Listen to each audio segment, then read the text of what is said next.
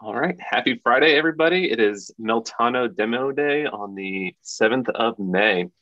So we've got an action-packed demo day today, and I'm going to go ahead and start by sharing my screen because we always start these things with a little bit of a slideshow. Not too much, though.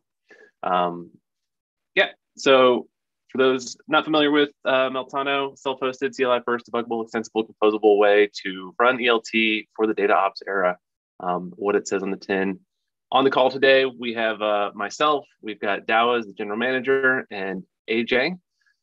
And just a brief, what we're going to be covering today, I'm going to talk a little bit about the MeltanoHub, and I'm very excited to discuss this today. We're going to have Nick Hamlin do a little demo for us as well, some stuff he's been working on, not really related to Meltano, but that's what Demo Day is for. We want to hear from the community and just see what you're working on. Derek's going to briefly present some stuff about target-mssql and Meltano on Windows, and then AJ is going to detail the latest SDK release. So with that, I'm going to go ahead and jump into the MeltanoHub. If you're on the Slack channel, here we go. If you're on the Slack group, you'll have seen the @channel announcement today doing the soft launch of the MeltanoHub. And this is it in all of its glory right now.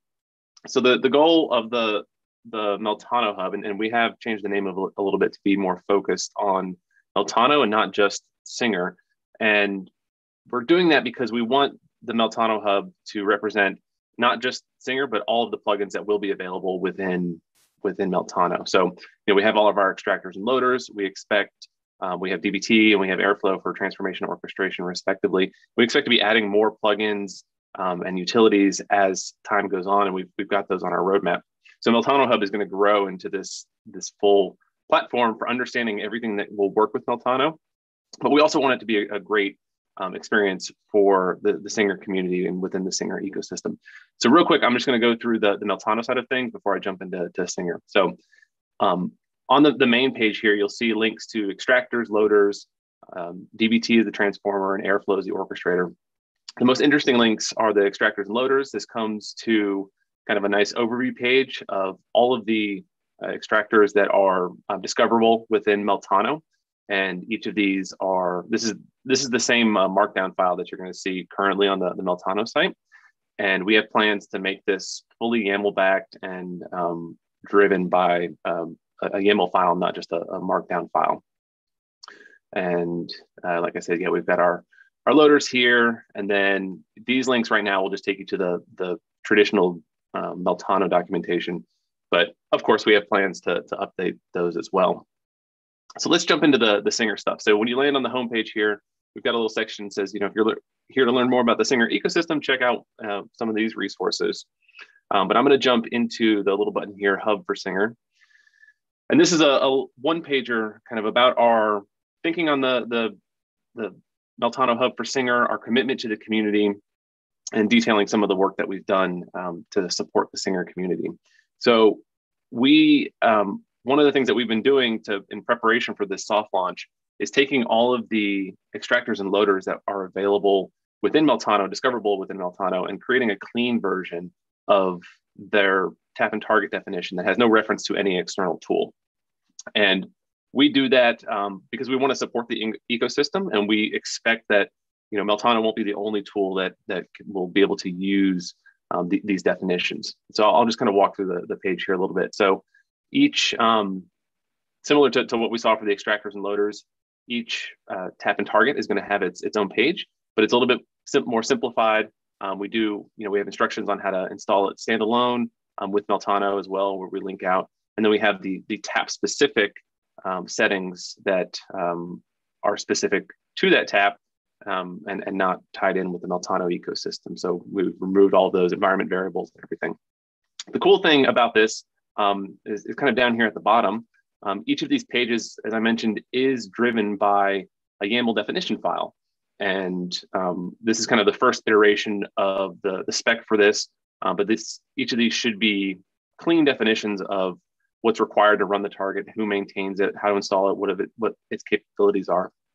And we are currently, we have a JSON schema defined, one JSON schema for both taps and targets to validate this structure. So currently this isn't a version schema, but I have tested it against all of the clean definitions. I need to update some of the descriptions on this stuff, but everything checks out as validated currently. And you can get the JSON schema always at this URL, which is hub.meltano.com/stinger/schema.json. And then of course it's in the project repository as well. So we're listing the taps, we list the targets as you would expect. We're also listing a full JSON object of all of the taps and targets together. And so our thinking with this is if you're building a product on top of Singer, we want this MeltanoHub for Singer to be useful for you as well. And so you should always expect to be able to come to these endpoints, pull the full JSON definition for all of the taps and targets, and do whatever you need to.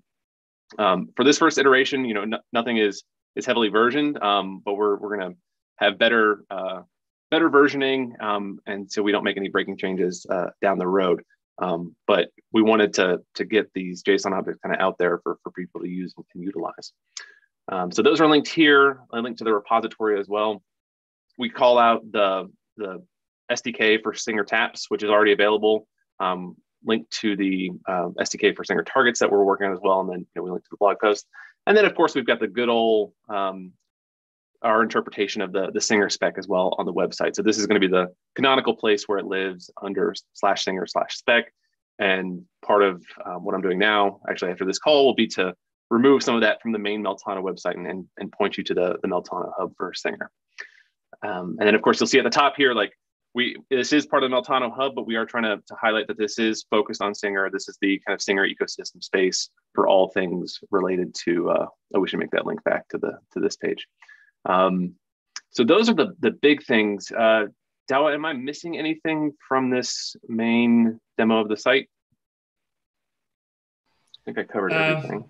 No, I don't think so, but I was actually not paying a ton of attention because I am making the header sticky as we speak, so that it stays on the screen when you scroll down. Oh, very nice. We are iterating on the demo while the demo is happening. That was, let me see if I do a hard refresh. Nope, not yet. Douwe's been cranking on this the past few days to make it look really good while I've been focused more on the back end stuff. So as I mentioned in the announcement post on Slack, this is a soft launch. We have greater plans for the MeltanoHub generally, but also specifically around the taps and targets. And that's going to be all detailed within this epic number 83. If somebody can paste those links into the chat, that would be great. One thing I'll be doing this afternoon and continuing to iterate on is making the epic here much more easy to understand what's going on, the current state of development, what our future plans are. So right now we've got kind of the three main epics, as I would call them. So this iteration one is the heavy focus on Singer and a soft launch for today. The last thing to do is announce it here. I'm updating some more documentation, and this epic will be done. Our next iteration is still not going to be part of the hard launch, but is really going to be focused on starting to drive Meltano from the Singer clean Singer taps and everything that we've set up. Because right now we've kind of got a couple of sources of truth for where tap, target, extractor, loader definitions live. We want to unify those together to actually be driven from those clean Singer definitions. Also, part of this is synchronizing a lot of the work that we're doing within the Singer, within the SDK for taps and targets, and to make sure that the settings definitions that we're putting into these YAML files match what would be coming out of the SDK. So we're going to be looking to JSON schema to do that as well. And then our expectation is in late May, we're going to do our hard launch. And this means we'll have a blog post with it. We'll announce in other Slack communities. We're going to post to Hacker News and Twitter and all that fun stuff. And that is going to be focused around really pulling in all of and I kind of detail here what we're really expecting, like what are the features that we aim to have. The big thing is we are starting to use Meltano, and AJ's done a lot of work on this so far, to query GitHub and eventually GitLab to pull in every tap and target that exists out there and to bring them together on the hub so that they're easy to find. We want to pull in a lot of the metrics from GitHub and make those available on the Meltano Hub. And and just creating good versioning for the JSON schema, for the taps and targets themselves, and just really make this an actually valuable page beyond what already exists, that's discoverable within Meltano. So that's for the hard launch. And then of course we have even more plans to make it more of a dynamic website. And there's a lot of things that we want to do. For right now, we're focused on keeping this as a statically generated site.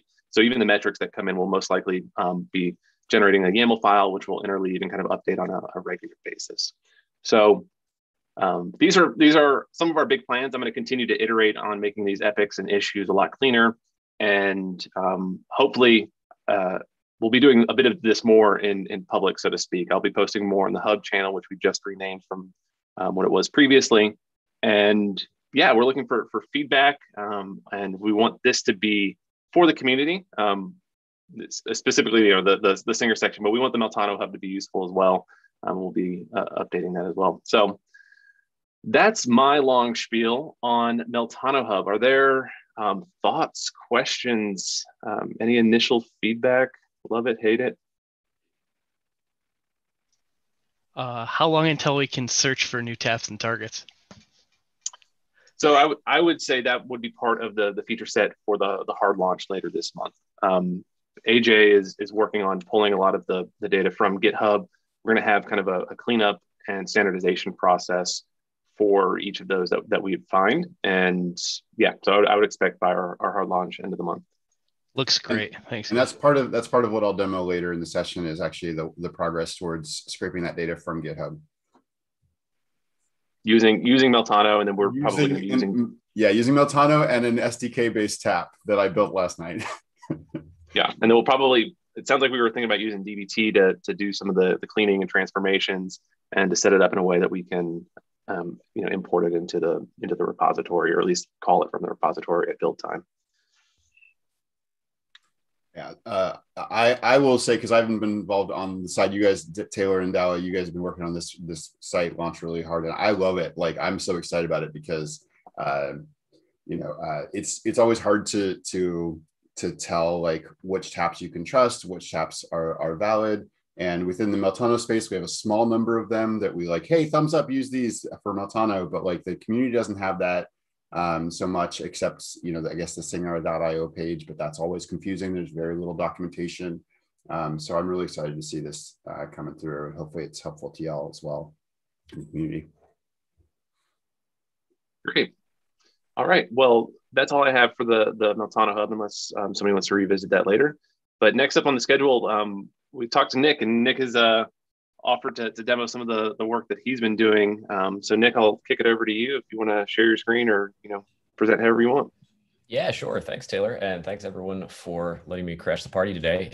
For those I haven't met, I'm Nick Hamlin. I lead the data work at Global Giving, which is a nonprofit that helps other nonprofits get access to whatever it is they need to serve their communities better, whether that's money, information, ideas, networks, corporate partnerships. We do it all. Disaster relief, a little bit of everything. And so we are currently in the process of overhauling our core data stack to kind of the modern ELT paradigm that most people on this call likely are familiar with. And so Meltano doing extracting and loading, DBT doing transformations, and then our kind of end user facing BI analysis tool, we use Metabase. And so I wanted to just show, let me share my screen here while I'm firing this up.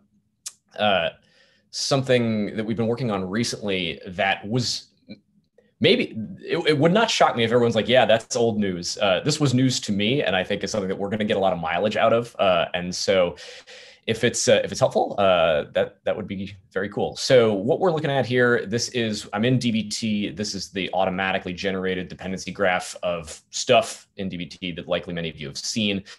The green stuff here is data that are pulled in from Meltano, and then I've got various models and transforms and staging tables and things. And so one of the big value prop pieces of this feature in DBT is being able to say, okay, here's my user table. Let me track all of my dependencies that go into that user table so that if I have a test failure in this particular staging layer, I know all of the things downstream that could be affected by that, and then I can kind of de-risk and compartmentalize where my exposure is. And that's cool from within the data universe. But where that still leaves problems unsolved is for stuff that people actually use outside of the data team. So if I have an error in this particular staging layer and that affects the user table, and the user table is pulled in by a KPI dashboard that the CEO uses to report to the board, that's a thing I want to know and be able to kind of track that as algorithmically as I can track dependencies within the data stack. And so fortunately for us, DBT has recently released this feature that lets you do that. And toggle over to DBT land here. And so in my models folder, I now have this thing called exposures. And exposures is the YAML file, just like every other model in DBT, where you can explain what things are. The only real difference here is that these are not tables. These are whatever I want them to be. And so I can, by maintaining this YAML file, keep track of that dashboard, keep track of that ML model, keep track of that particular analysis, even if it's a really high value one.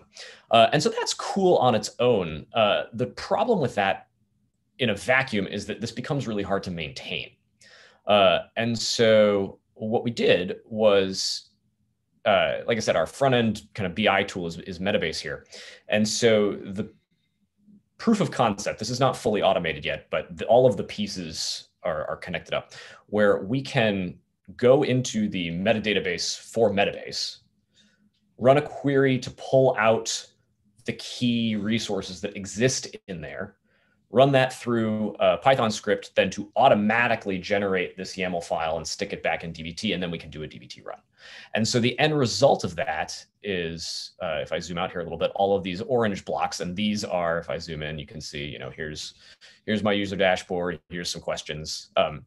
One thing you can't do yet is have exposures depend on other exposures. There's only one level of dependency within DBT. They're on the fence about whether or not they're going to add that. But even with just this layer, probably we will certainly not ingest everything, because otherwise it would just be overwhelming with thousands of question dashboards and things. But to have the really critical ones represented in the DAG as dependencies so that I can say, oh, we've got a board meeting coming up. Let me rerun the tests just for my one dashboard that I know needs to be right, to do that asynchronously and to have stuff kind of monitored through the regular orchestration is going to be really valuable. And so the one thing that I've not yet done, but I'm looking forward to doing, is Douwe has been very generous in helping me debug our Airflow Meltano orchestration. But once I've got that up and running, I want to plug this into it so that as a step in the Airflow process, we can have the expo automatically generated and updated, tested alongside all the data. So being able to add actual business products to a data-centric DAG, that's where we're headed, and I'm optimistic about the direction that it's going in. So that's all I got. Happy to answer questions, but also happy to turn it back to you, Taylor. I just want to jump in and say, Nick, thanks for sharing this. I love this feature. I was really excited when I saw DBT launch it a while back. I shared some links in the chat on the documentation for exposure. And then also there's a discussion on future art. One of those discussions is, should exposures be able to depend on exposures? But I love to see what you're doing here. It's great work. Do you have any plans? Do you have like a CI process around reviewing DBT changes that touch the exposures? Is that kind of part of your plan? So to give context, like one of the things we were doing when I was on the data team at GitLab is we weren't using exposures because I think the version we were on, it wasn't ready yet, but we were using SciSense for cloud data teams, or Periscope is what it used to be called. And basically when DBT would run, it would look at the models that was being changed and highlight like, hey, go, double check these dashboards. Do you have any sort of like CI process around that yet, or how are you thinking about that?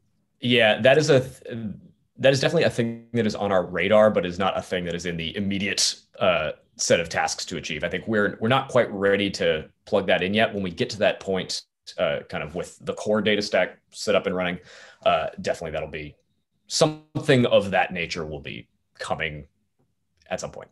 Yeah, cool stuff. Awesome. Well, thank you so much for sharing. Derek, did you have something you want to say? Yeah, it's awesome, Nick. And to say that everyone knows about that, I don't think so. I mean, I've talked to a lot of teams, and most people do not do that. That's epic. I'm gonna show that picture to a lot of people. That's really cool. Oh, thanks. That's nice of you to say. It's one of those things that like seems really self-evident once you connect all the pieces together, and every individual piece is pretty straightforward. But I'm hopeful that we're going to be able to get a lot of mileage out of it. And I'll, happy to field follow-up questions async via Slack if they come up. Perfect. Thank you. I just want to plug also, we have a project right now there's a member of the community, Andrew Stewart, who's working on auto-generating source.yaml files for DBT based on your extract load pipeline. We absolutely should log, if we don't have one already, an issue to automatically register exposures if Meltano knows about them. What DBT calls exposures. That we might be a little bit early on the product lifecycle to actually build it, but if anybody has time and interest to help us build that out, it'd be great. That's part of our vision with Meltano, is just really understand and support the entire end-to-end flow.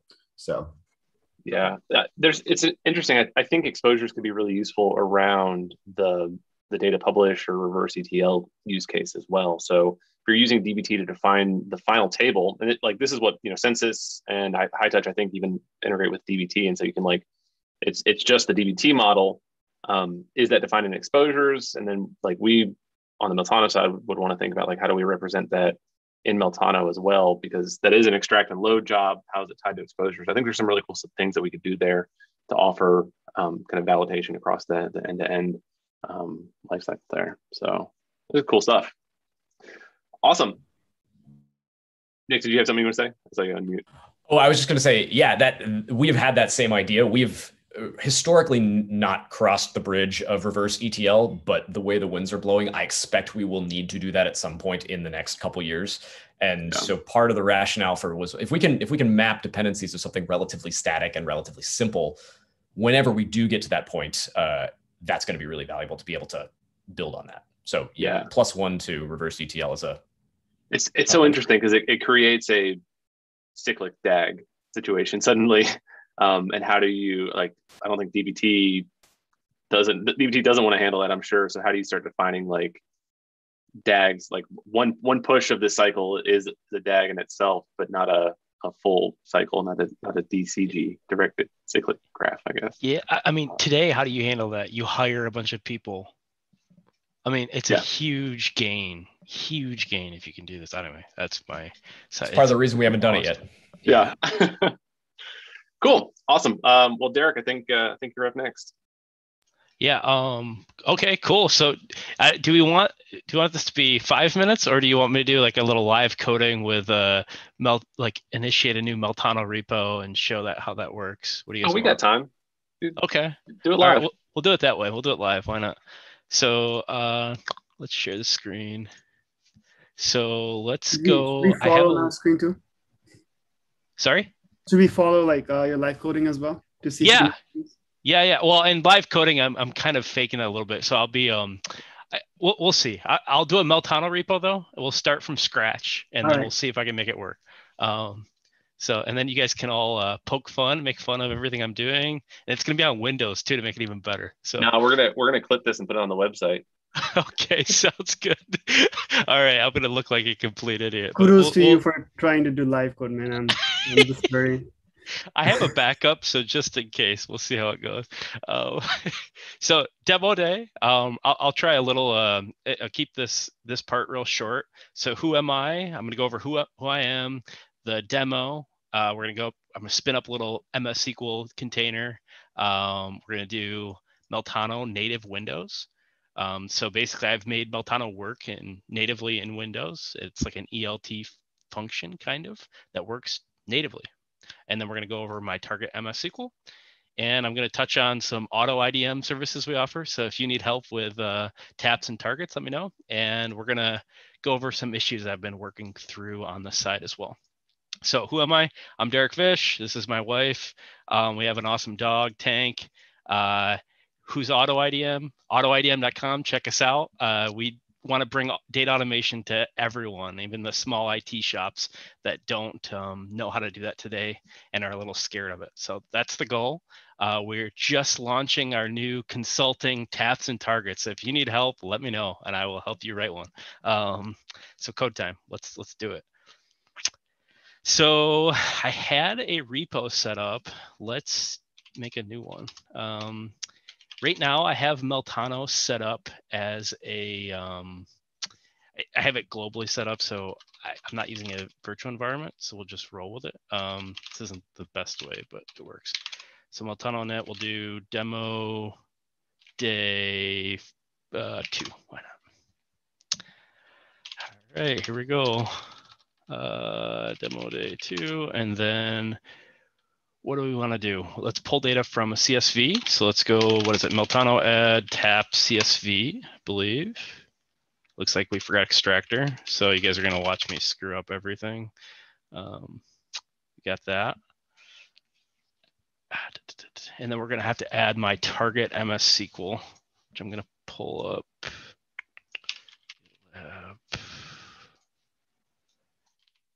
Here's the repo for that. Let's go back. So while this is loading, you guys should all move to, if you're using Windows, PowerShell, their latest PowerShell core is pretty good. It works with UTF-8. There's also Windows Terminal, which is pretty good as well. Let's add this Meltano. What's the custom plugin thing? I forget the command. I always mess this up. We need to add, what am I going to do? Meltano custom plugin. I think you want Meltano add -- custom extractor. Yeah, that's right. I always forget, so I go here every time, and you're dead on. And it's loader, so. Oh, loader, right. Do that. So let's do this. Meltano add custom loader.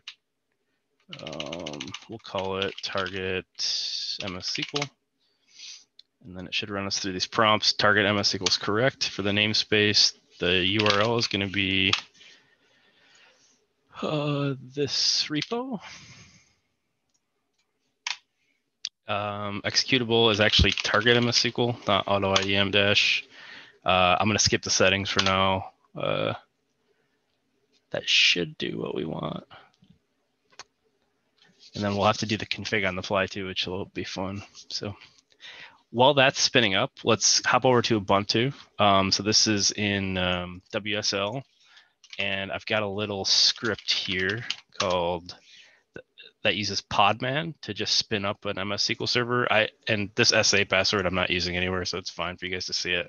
So you guys know, like, SQL and Oracle are both doing pretty good things with Docker, and so you can spin up these containers really quickly and easily. So I'll just run the script, and it's going to spin up a little Podman instance. It's just same as Docker, same commands. And we should have a SQL server up now. So I connected this before. This connection should break, hopefully. Looks like we're lagging. Let me just close this. Oh, of course, this thing's dead. Let's try it again. Okay, well, we're letting SQL manage. Oh, maybe it is going to open soon enough. Cool. Let's copy the SA password. Boom. Should be able to hop in, hopefully. Maybe. We'll close this guy. Come on. I'm guessing I copied like a space or something. It could also still be spinning up the container. So I'm going to go back to our Meltano code and give it a few minutes. So let's take a look at our Meltano YAML that's created so far. We've got a tap CSV and a target SQL. For the tap CSV, we've got to create a file. So what do we want to do? Here's what I do. I go back to the Meltano page, look at the CSV write-up, and then it's like, okay, well, we need files. So this config looks about right. Let's use that. You should check that out on the hub now. Oh, yes, I should. You're right. I'll do that for the next run through. I've got to set the little paste thing because Windows isn't friendly. And I am using Vim, so this probably makes it even harder for you guys. I'm sorry. 2 spaces, entity, we'll call it thing, sounds good to me. What do you guys want to do? How about music? What kind of music do you guys like? I think rock. I'm a huge Rush fan. Okay, Rush. All right, we'll do Rush. Any other? We'll go here. ID. We'll do artist name, and then we'll do a rating. So for the first one, we'll do Rush. And are you gonna give it a 9 out of 10 or a 10 out of 10? That's a 10 for me, man. 10. Okay, I definitely have to put Led Zeppelin in here. So that's a 10 from me. Anyone else? We got another song choice that we want. Come on, Nick. Nothing? I had to find my unmute button. Give Rick Astley a solid 5. Okay. Yeah, can I get some Foo Fighters in there also with a 10? Oh yeah. Let's do Foo Fighters. That's definitely a 10. And then I think we have to throw like Bieber in here for a 0 or negative 10. I don't know. So let's hop here, and then we'll see what I screwed up so far. And then loaders, we need to add config here. I don't have these memorized. I think it's this, so we're just going to guess through it, and then we'll work through the errors. Username, password, port, database. We'll call it ABC, ports 1433 by default, users, SA. I think the host, I don't have it memorized. Let's see if this thing's gonna work yet. Still not working. So our container's not up. Let's go debug that. The container stopped on me. That's interesting. So it's running again. Hopefully it'll come back up. This is not being friendly, is it? Login failed. It's a better error, actually. We need the password again. I'm jumpy. Hopefully you guys are following. Oh, we're in. Look at that. Got the database up. Cool. So next is we'll add a ABC database. Cool. All right, next. Let's see if I screwed anything up on the, oh, I'm in the wrong spot. All right, host 192.168, was it 170, I think? Yeah, okay. Let's, to test things, you like to do a little invoke on the tap CSV. It looks like we pulled data, that's good. If we invoke the target, it should just do nothing. Should attempt a connection. It failed because the password isn't there. So let's take a look at the password. I didn't put a password in. Oops. Let's copy it. Is there an extra space there? I can't tell. See if this works. Looks like we're good. Just waiting on input. So now we're going to hop into the other magic, which is this little standard in to standard out kind of hack. I could go through the code if you guys wanted, but let's just jump to the fun part, which is here.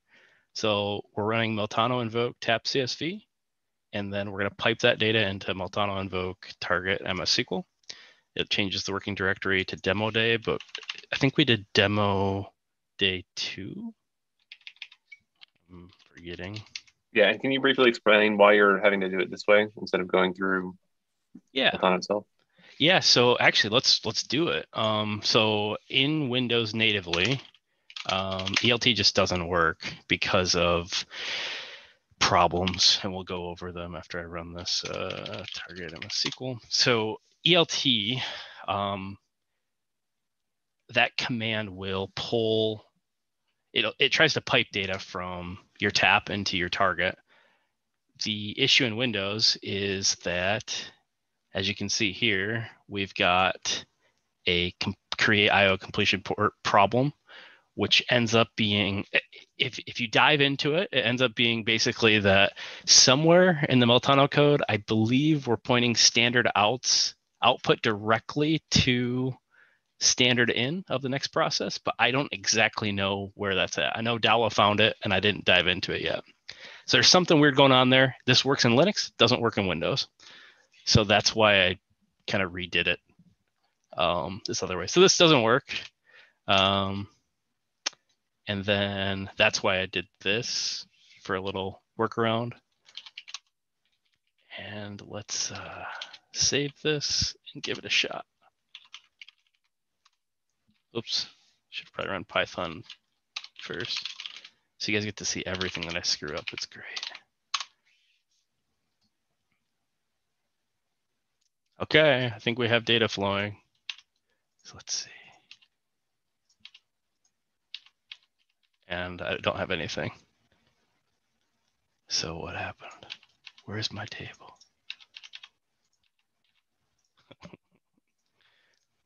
Oh, there it is. It is there. Look at that. Boom. We got it working. Woohoo! So we got Led Zeppelin, Rush, Rick Ashley. Woohoo! So there's the demo.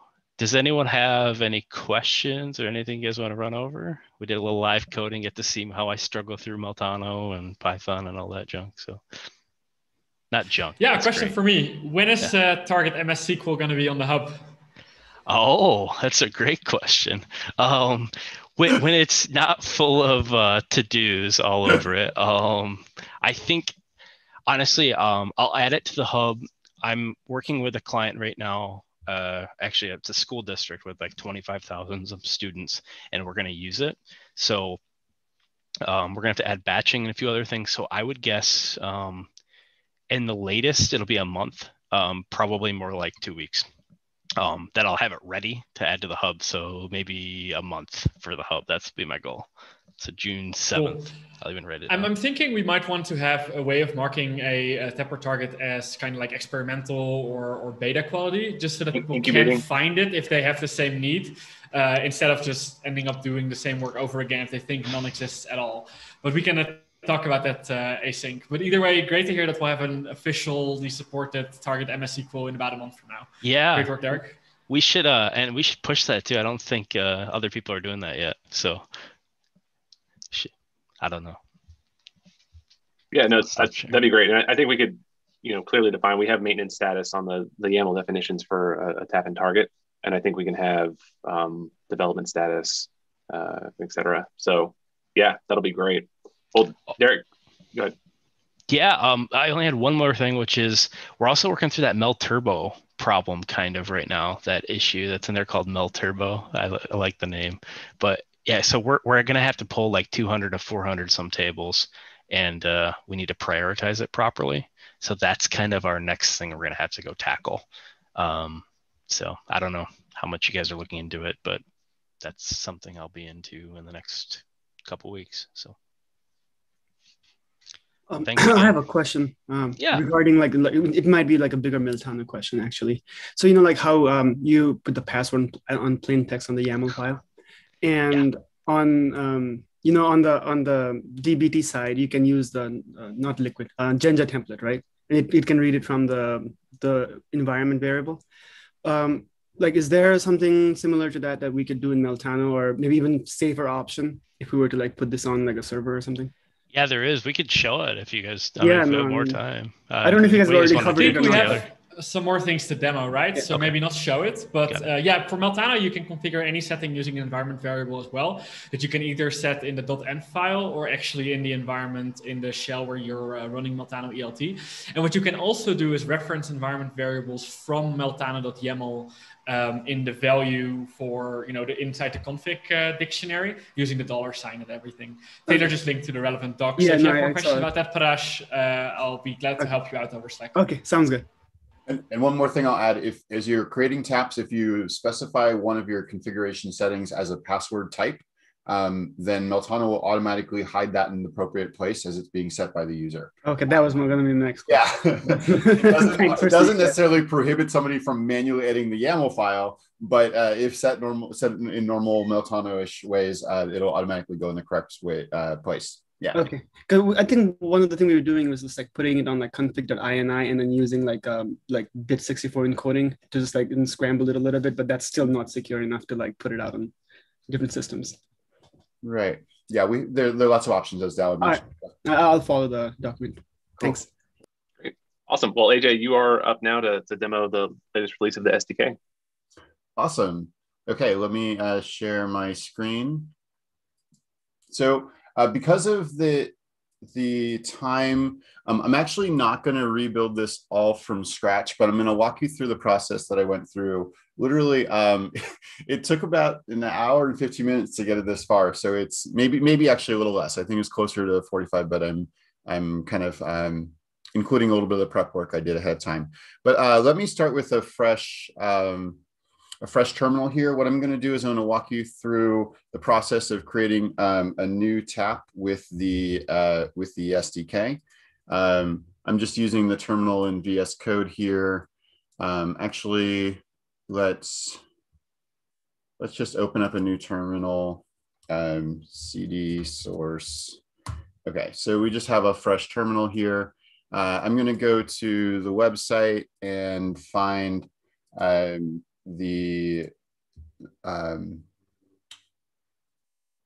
cookie cutter. Sorry, lots of browsers windows open. So the cookie cutter, here's the SDK. Right now, this is in the repo itself, but we'll be launching sdk.meltano to speed this up. But if you just navigate through the readmes, you'll see there's a cookie cutter copy paste. You can just paste in any terminal. If you have cookie cutter installed, this will just work. If you don't, then here's the steps to install cookie cutter. So I'm just going to run this. It's going to prompt me that I've done this before. So I'll re-download just to get the latest template. Source name, I want to actually pull data from GitHub. So I'm going to say GitHub is my source. So put my name in here. So if I publish this, it can register me as the author. And then it's going to auto create a name for me. I'm happy with that name. Auto create a library name. I'm happy with that name also. Now I select what kind of stream I'm working with, REST, GraphQL, or other. I'm going to say this is a REST stream. I've done a little bit of my homework, so I know what I need to do on the API side. And then I can select an auth method. I could do simple, OAuth, JWT, or custom. Because there's actually two different modes of authentication for GitHub API. And without any token at all, you can still make, what was it, 30 requests per minute or something like that, which is probably fine for some use cases. So I'm going to say custom, and I'm going to make auth completely optional on this tab. And oops, this already exists. So I'm going to do this slightly differently. I'm going to run this one more time just to show you how easy it is. And this time I'm going to call it GitHub 2 because I'm just that creative. All right, so actually, can I increase my font size for, yeah, that might be easier for people to read. Again, I'm going to accept all the defaults, REST API and custom or not NA auth. Okay, so now I should have a new folder for that tap. I will show you what was created, and then I'll jump through the process that I went because I want to be save a little bit of time at the end for questions or any other demos. All right, so I'm going to go to my main source folder, and within here I can see here's my GitHub 2. All right, so this is a project that has just been created for me, tap GitHub 2, and it creates for me these 5 files, but really 4 of them have code in them.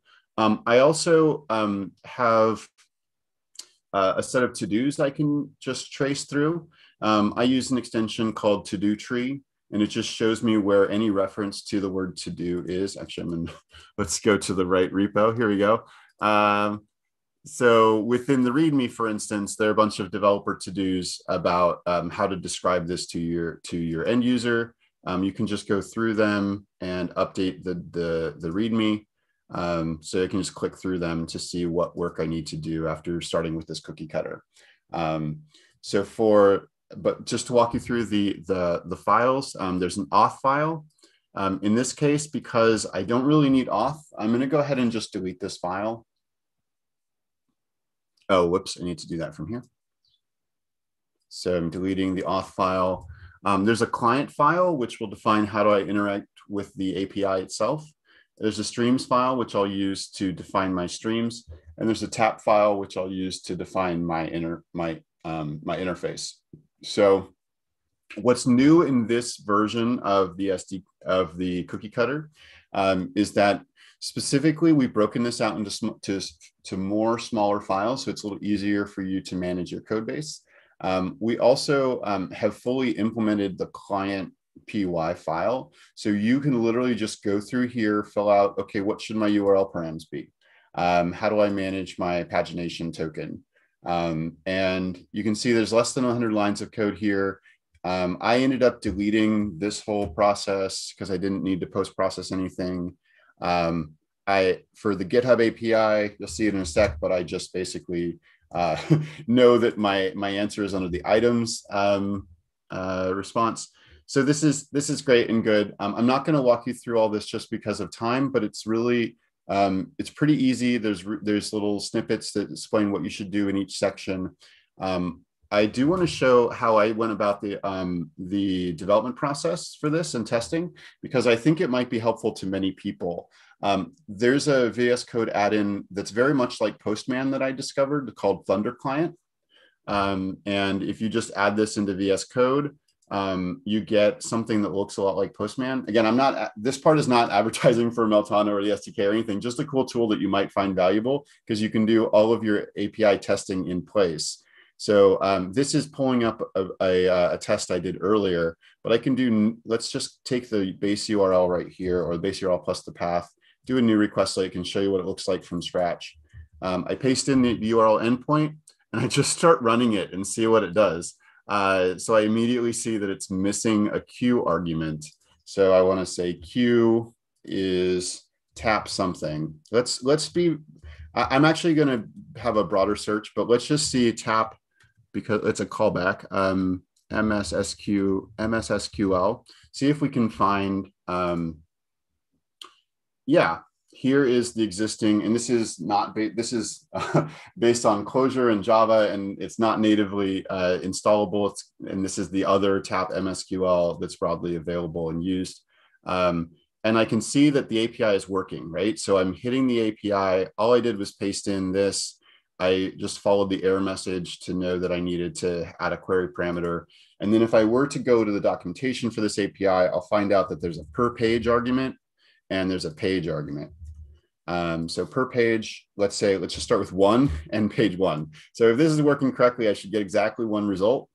And then if I go to page 2, I should get my second result. So if you're like me and haven't done a lot with REST APIs, this is really nice to be able to explore, explore the API before you have to write code against it. Because part of the hardest problem with writing a tap is actually not, especially now with the SDK, it's not really the code you have to write. It's understanding and dealing with the API itself. So this will help you debug the API natively in line with your development process. So anyway, now I feel like I have a good understanding of how this works. I can do other tests, like specify this is 1000 and try to go to the 10th page. I'll get an interesting error message, or I'll just get no items. And so this tells me, okay, well, how do I know when I'm at the last page? Items should be empty. So you can basically learn your API this way. So it's super, super convenient. Notice I haven't provided any auth because the unauthenticated rate limit that GitHub provides is completely fine for my testing purposes. I could go in here and add, and I might get the exact thing wrong, but auth token, and then go get my personal GitHub auth token and paste it in here. But I'm just going to leave that off. All right, so this is, like I said, because of time, I'm not going to go through the actual writing of the code, but you can see the process here is you basically just populate each item. I'm going to switch over to the finished version real quick, reminding that Douwe and I are meeting in a minute. All right, tap GitHub. So here's the completed output. If I go to the client page, you can see I did do an optional if auth token is provided, then I'll go ahead and pass it. If user agent is provided, then I'll pass it. And I did do this next page token. If there's anything in the items collection, as I showed you, then I'll return a token. Otherwise, I'm just going to return none. So this is basically how you create a tap from scratch. We have a lot of really smart people thinking about how we can even make it easier, but it's already getting pretty easy and pretty straightforward to build your own tap.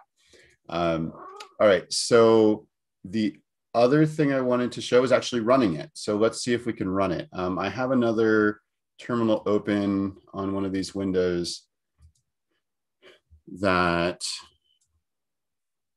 hold on. Where'd it go?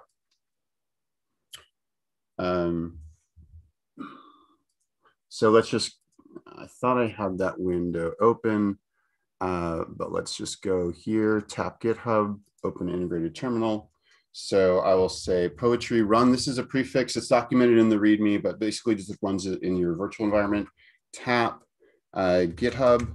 I'm going to pass in a config file, which is config sample.json.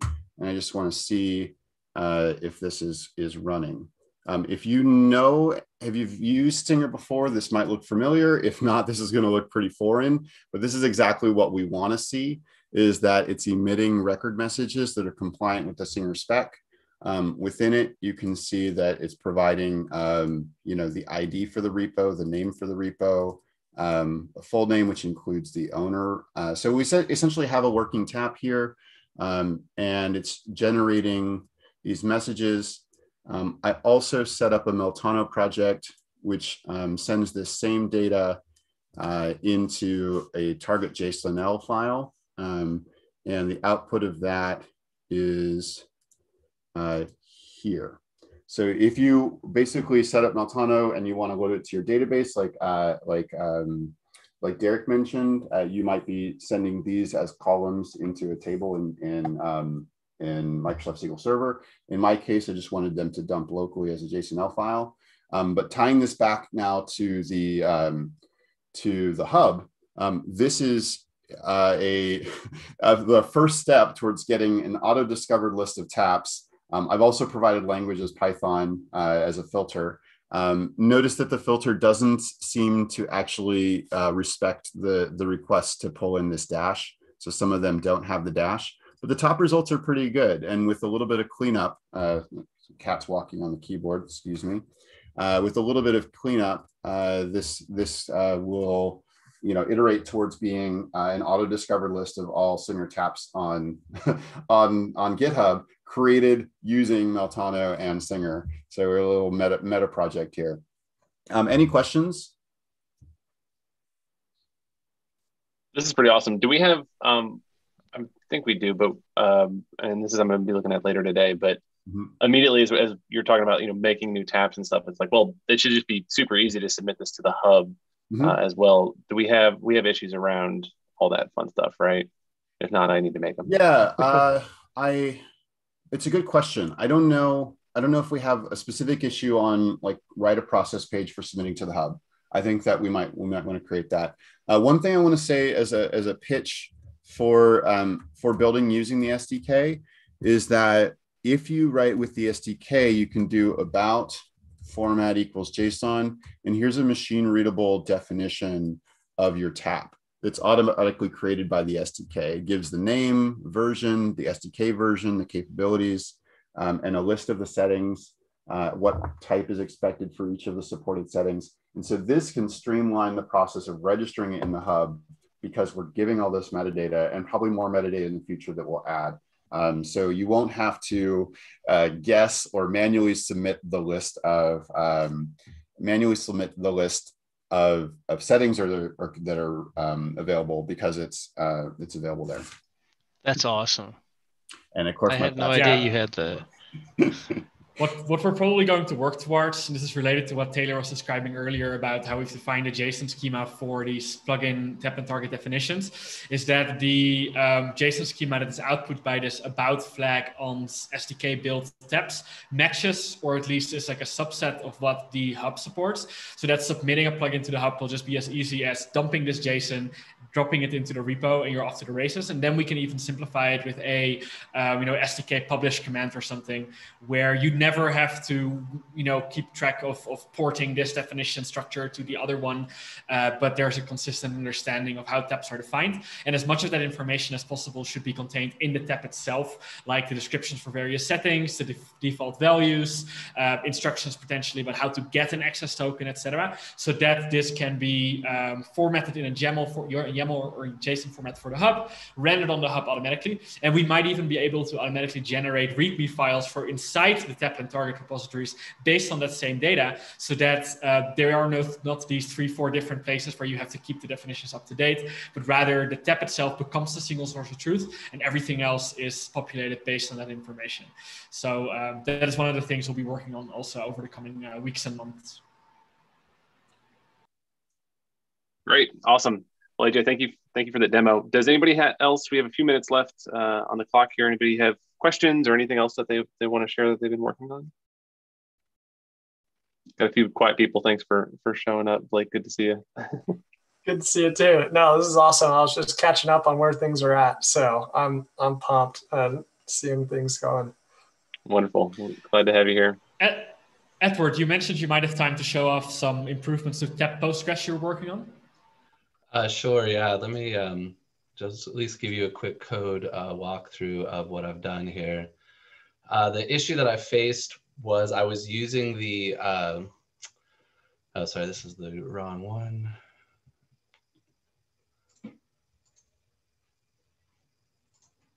Oh, no, this is the right one. Sorry. Okay, let's see. Are we in the README here? You guys all seeing my README? Yes, within, yeah. Somewhat. Let me show you the help that I wrote for it. Basically, what I have is a database that has a strict limit that it'll cancel our queries after 5 minutes. And the tables are gigantic. And so the traditional incremental sync relies on sorting the table, and that was not feasible. And so I needed a tap that was going to go through and pull by a timestamp column, some interval at a time. And so what I did was basically made a copy of the incremental replication strategy Python file and modified it to be a time-based one. Let me go to my help that I wrote here. And so basically it takes the replication method time-based. The replication key, mine's a timestamp. I think this would work with any time field type, but I haven't tested that yet. And then a replication time interval in the format accepted by Postgres, like 10 minutes.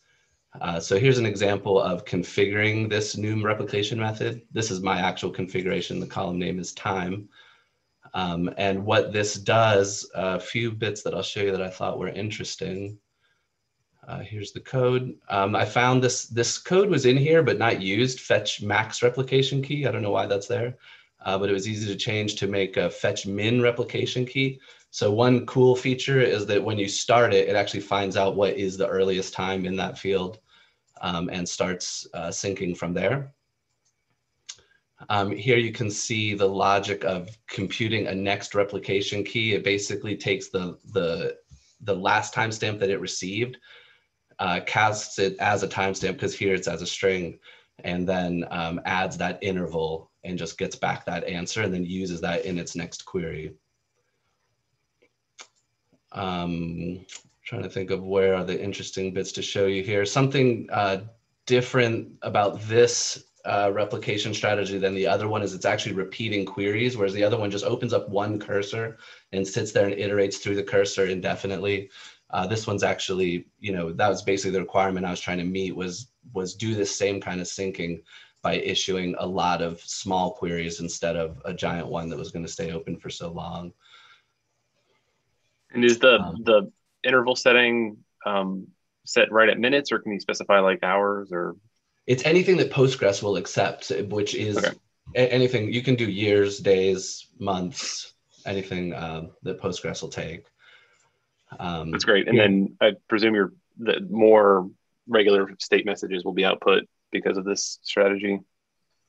You're using smaller the state message emission, I didn't change it. I think that's right here. I think that's this. Is if the number of rows, modulo the bookmark period equals 0, then it emits the state message. So it doesn't actually emit it after every query. I didn't change the logic of when the state message would come out. Okay, interesting. Yeah, this is cool. I had a question, Edward. Did you consider, just as an alternative solution to the problem you were seeing with the cursors expiring, catching that, rescuing from that exception, and then just reissuing a new query based on the, I guess, latest value that was loaded successfully in the last run? Because I'm wondering if the pipeline-wise folks would be inclined to accept a totally new replication method that I think is your invention. And it's a cool one, but it's not kind of standard in the Singer ecosystem yet.